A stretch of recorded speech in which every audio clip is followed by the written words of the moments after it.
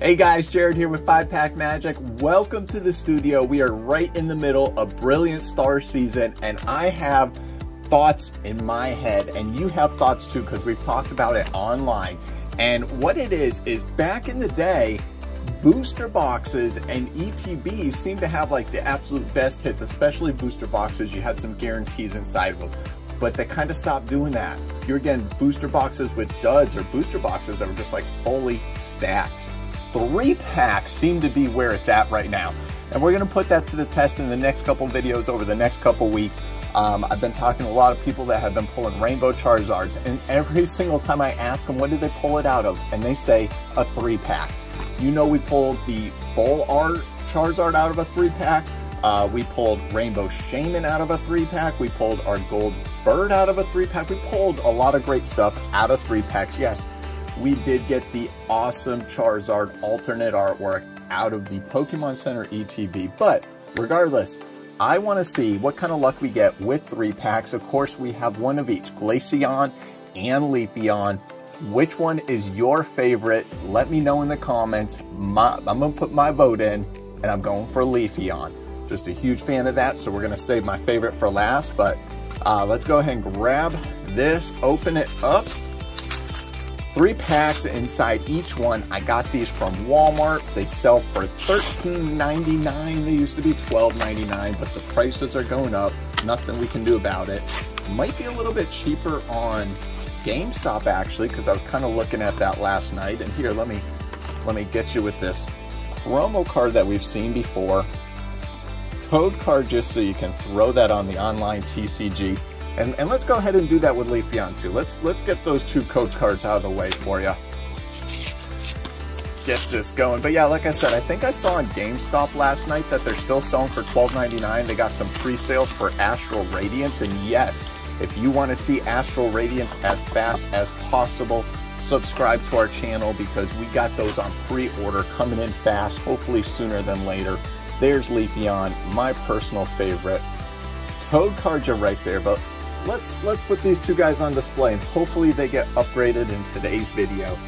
We got missions on the table, 2 missions. If you've been watching my booster box opening, the 2 missions on the table are all the Charizards of Brilliant Stars. We need the regular Charizard B and we need the Rainbow Charizard, and all the Gold Birds of Brilliant Stars. We need Zapdos. We have the other ones in stock, so let's check these out. We get 2 Charizard packs and a Shaman in this one. Let's crack them open. Let's have fun, guys. And you know I have to say it. If you're not subscribed, please subscribe. Like the video. It tells YouTube I got really cool stuff. And comment if you want to be involved in the conversations, because I reply back to everything. So, first pack of Brilliant Stars. Let's have some fun. And let's see what happens to our ever-growing collection here. I'm going to be putting a video up showing my collection, my master set of Brilliant Stars. That'll be done as a short. So if you want to check that out, that will be available to watch on my channel. Sorry, I'm sitting there looking like, man, I better be recording. Nothing worse than being a YouTuber and being nervous if you're recording or not. All right, so first code card was a white border, and it did not give us anything. No character rares in that one. 2 more packs out of this first one. First Charizard pack. Let's see how it goes. Oh, there we go. Black border card. So that usually means that there is going to be a holographic in there. I'm sorry, I don't remember if I code carded you there. One more time just in case I didn't. But yeah, black card usually means there's going to be a holographic inside there. Fighting Energy, Sigilyph. Hopefully we get some character rares going on too. We did pull a monster in the booster box opening, a VMAX that I was hoping for. I'll save it for a surprise if you haven't watched that video yet, but that was worth it. Rare of this pack is an Entei V, so I don't have that one yet in the master set, so awesome addition. One big monster hit there for us. Let's see if we can do just a little bit better. White code card in this one. So we gotta be hoping for a character rare right here. But Brilliant Stars has definitely been a fun set. I know I say it over and over, but it's tied up there with Evolving Skies for me right now with my modern sets. huge fan of it. Tons of great cards, tons of great opportunities to pull, especially with all the character rares, or trainer rares, I think is what they're really called. And the rare of this pack, live cards. So nothing too major there. Not in the first one. So let's see if the second one, let's see if Leafeon, my Leafeon 3-pack is going to do better. 2 Arceus and a... totally forgot the name. So let's open that one up first. Go ahead and let me know that name down in the comments so I can learn these Pokemon better. All these new age Pokemon. All right, this guy here, we get a black border card to start off. You know, it's weird. I have this weird thing I'm noticing when I'm opening up packs, and I don't know if you're noticing it too, but the packs that open up easier, like there's less glue holding them together, seem to have white border cards, and the packs that are a little bit harder to open up have black border cards in it. Don't know if it's just me, but that's what I feel like I've been noticing. Rare of this pack is a Mimikyu V.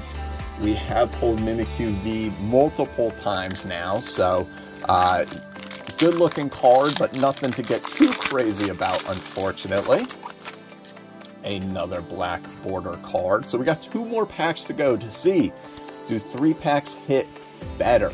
The first 3-pack was decent. We got a V out of it. We got that Entei V, so I would not say anything too major on that 3-pack.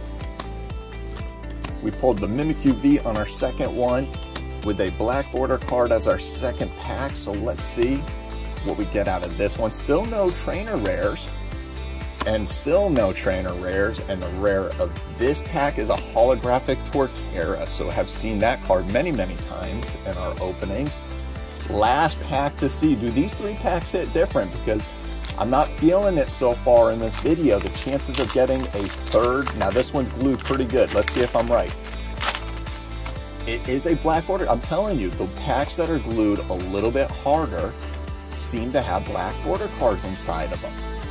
But wow, what a 3-pack. So we get 3 black border cards inside this. We have gotten no trainer rares, 2 Vs.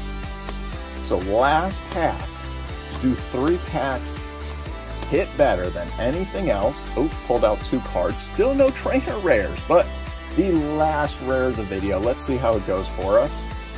And a holographic Boss's Orders. So no, not in this video, but I got a couple more 3-pack videos I'm going to be doing later on in the week.